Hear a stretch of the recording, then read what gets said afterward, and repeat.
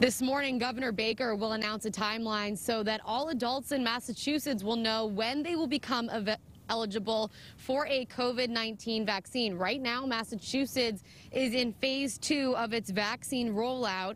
According to the state's plan, the next group eligible for the vaccine includes essential employees. They'll be followed by people with one medical condition and then the general public.